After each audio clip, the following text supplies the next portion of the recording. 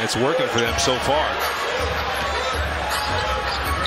So many good feelings after that Boston game. You don't want to let those go to waste. As Steph Curry stripes a three. He was wide open on that three.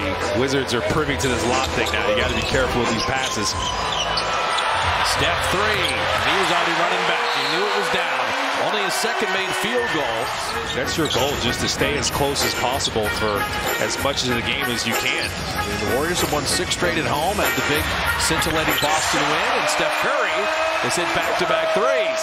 And Steph will come up with a rebound. So you got numbers. He's hit 2 threes. Make it 3! Here he goes. Little Curry flurry heading to halftime. Just make it and ones. If you give up an and one. And one. Yeah. Steph flipping it up and in.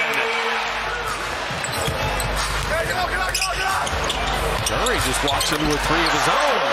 And Gafford was tracking him and he just stopped. He's like, well, guys, I got to protect the basket. So with Gafford and Avdia, and Steph, Clay, Pajemski with Kuminga and Looney. And Steph has bottomed 2 straight threes. He's got 22, and the Wizards aren't going away. Steph Curry over Gafford. Got another one. Coulibaly's good defender. Curry got it over him and made it anyway. Not good enough.